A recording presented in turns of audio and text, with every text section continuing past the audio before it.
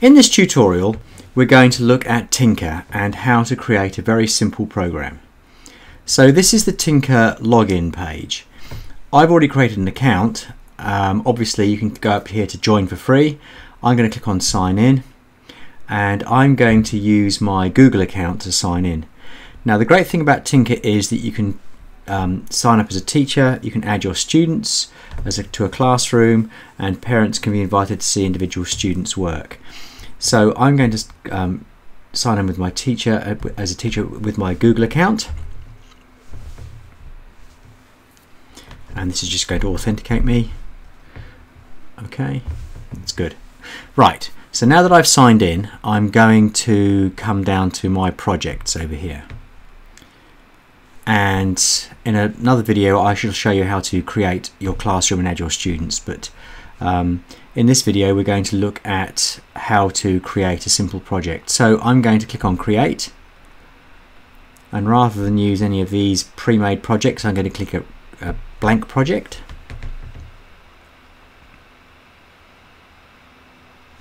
And now we've got the Tynker interface. Over here on the right hand side here, we've got our default actor, and we'll use him for the moment.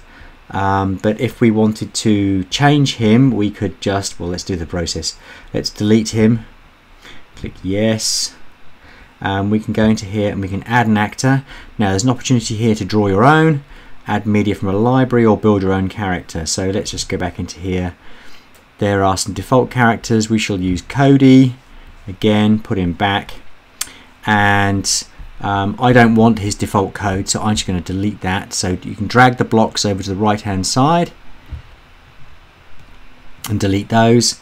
And so what you can see here is your coding space. We can delete, we can move this back to make it small again, and this central block here is where you add all your codes, and this space here, the stage, is where you actually make sure and check that your codes and your scripts are actually working. Down here we control everything through play. We can well, look, what's this here, show and hide a grid, so it's easy to align people, and we can make this full screen or not full. Whoops, not full screen. Close it. But while we're coding, it's great to actually make the coding space quite large, so we can see what we're doing. On the left hand side we've got a whole bunch of blocks that we can work with, and the stars here are the favourite or most often used blocks, and up here is this search block here where we can actually search for blocks of code that we know actually exist. So if I click on clear and enter, we can see any object that comes up with clear. So come back to here. So each of these blocks are color coded, and the first block I want to click on is events, and there's a whole bunch of events and events handlers, and we can get very complex in here, but for the purposes of our program I just want to use the on start button.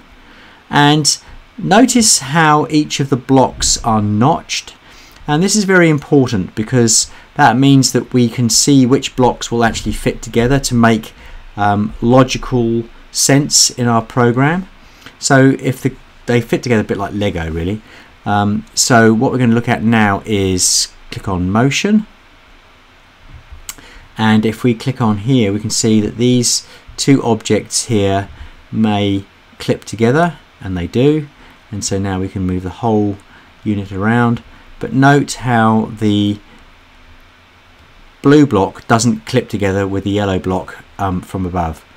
This lump on the top means this is a start program, and so a good way to use or look at this text is to say, does it read, or can you read what it says here and make logical sense, or does it read well as a sentence? On start, move 10 pixels.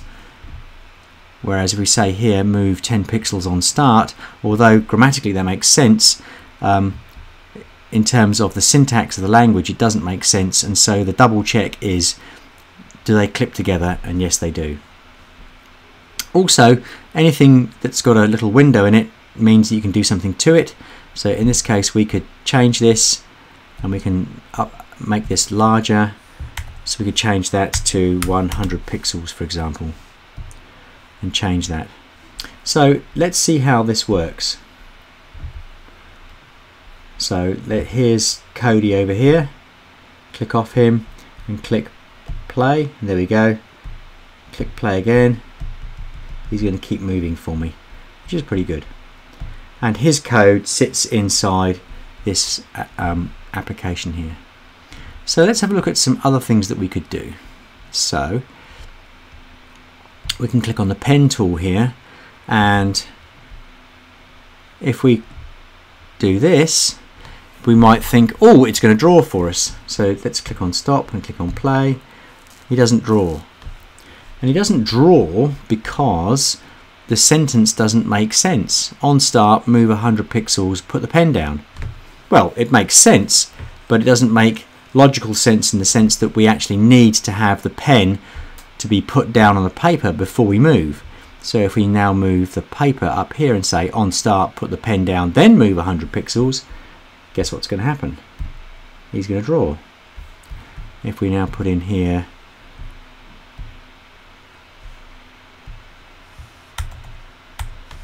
,300 pixels, click stop over here, click play, he'll draw even further. Click play, draw even further. Now this is where that clear block comes into play. If you're using the pen tool and you want to clear what you're doing, we can use the stage block over here, and we can use another tool here. If we drag this out, when up arrow is pressed, we can use the space bar, and I can't remember where that is, so I'm going to use the search tool here and do clear. So now I clip those two together and I press play and I press the space bar,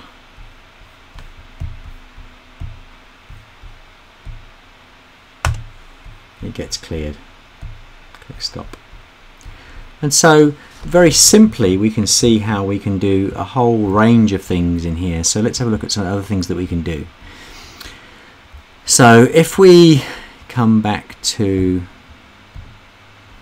here and we look at some of the things that we can do in here, if we click on looks, we can switch costumes, we can put speech bubbles in, which are quite fun. So what we can do here is click on here, we can change this for a duration of time, so we can say that for, I don't know, 3 seconds. Click on here again, put some text in here,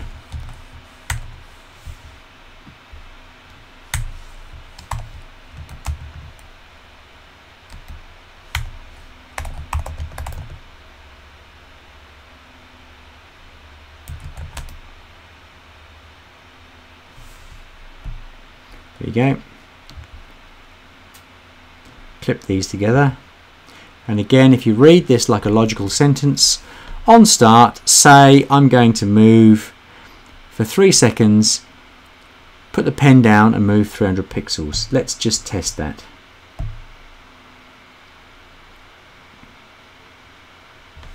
There we go. Now obviously there's more we can do with this, and we can get into more complex stuff in Tynker as we move along.